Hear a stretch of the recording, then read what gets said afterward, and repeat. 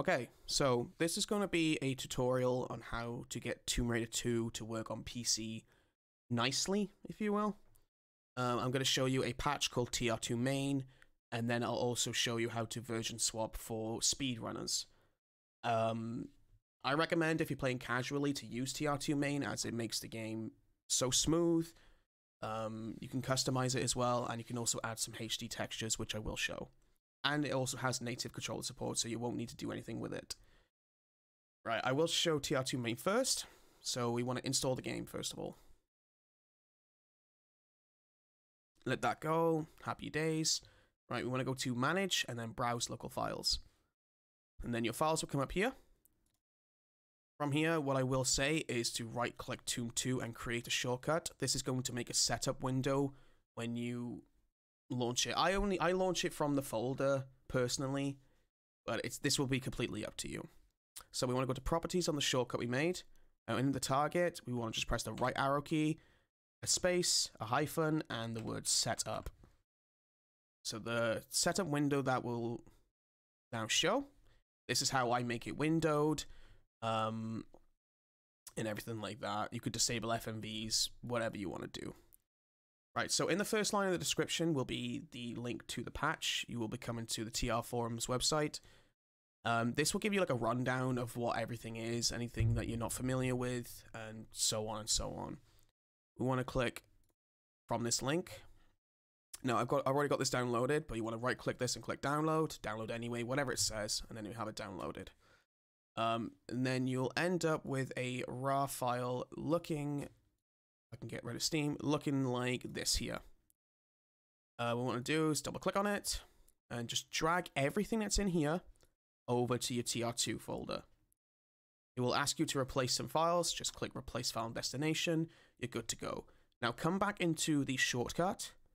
And if you're using a controller, you want to use the native controller support, come to controls, whatever your controller is, make sure it's in there and make sure to enable joystick. After that, I will show, here's my controller on screen, my buttons and everything. I want to open the game. Cool, open the game.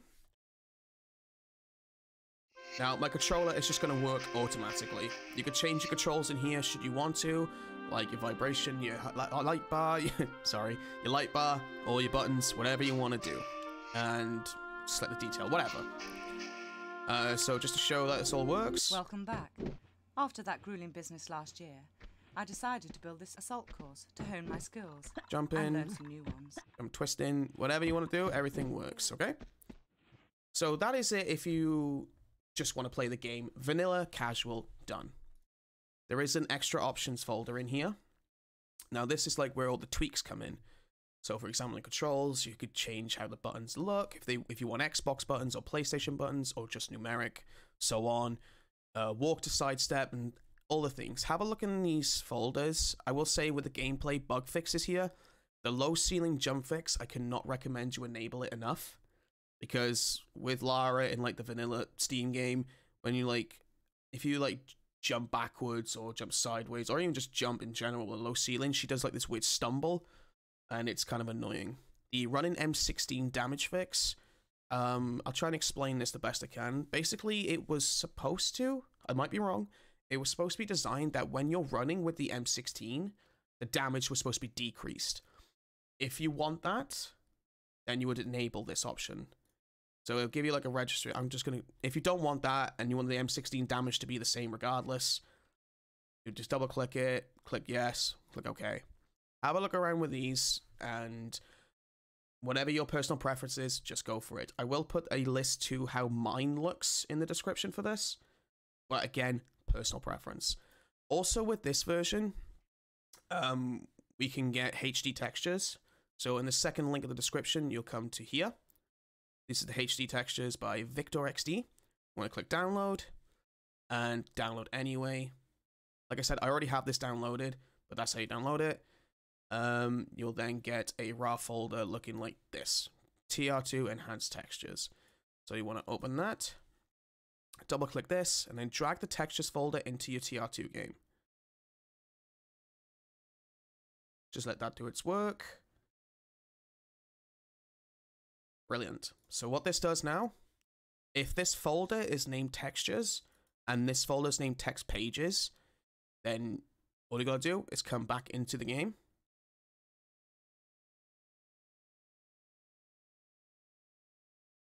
And straight away you'll see like her passport looks higher textured, so does the TR2 logo. For example, come into Lara's home. Welcome bang, back. New textures, After right? that grueling business last year, If you I decided don't, to build this assault course to... yeah, all right. If you don't want to use those textures, just rename the textures folder to anything but the word textures. For me, I just add an extra S on the end of it, and then it goes back to vanilla. Also, another cool thing with this, you can have a custom inventory background. I will show... I'll be vain and use my own logo. But open the textures folder and make a square image, and we're just going to call it background, just the word background, but make sure the image is a square. So this is how it actually looks, right? After that, just come back into the game.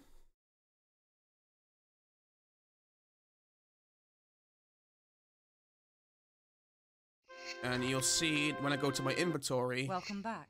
It's a After custom that inventory. business last year. So that is TR2Main. Now, just for the purpose of this video, I'm going to delete everything that's in here, and I'm now going to show you the UKBox version, which is the fastest version for speedrunning. So when I come back into Steam, I'm just going to click Manage, Properties, Local Files, Verify Integrity. Let that go.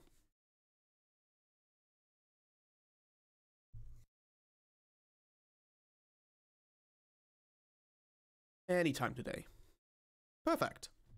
Right, so we want to go back to Browse Local Files.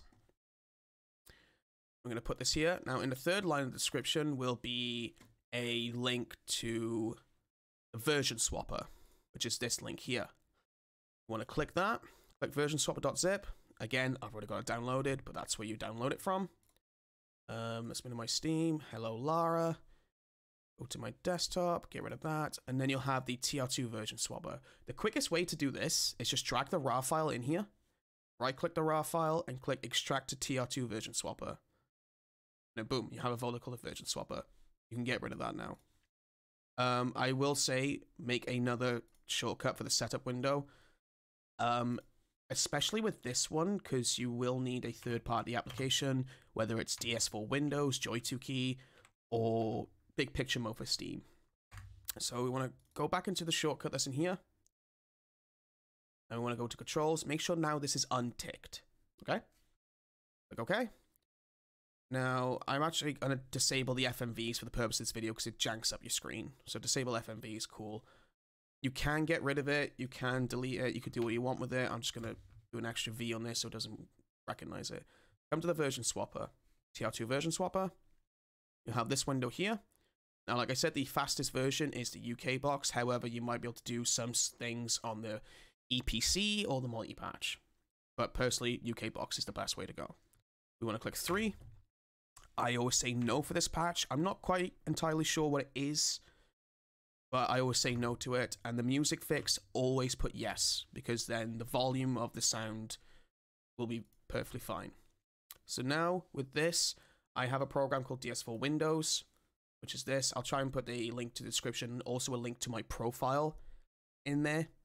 So it's all set up, but you can basically use this DS4 Windows as the new one does not work, and just change the buttons to however you want them, okay? Yep, TR2. So we want to open the game.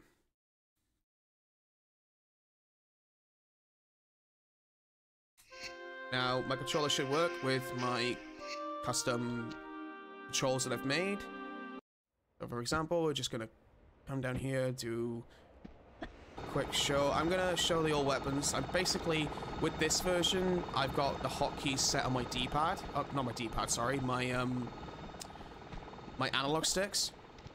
So we've got left for pistols, up for shotgun, right for autos, down for Uzis, right stick, push left for grenade launcher, right stick push up for M16, and then right stick right is small med, right stick down is large med, my L3 is to save game, and my R3 is for a flare.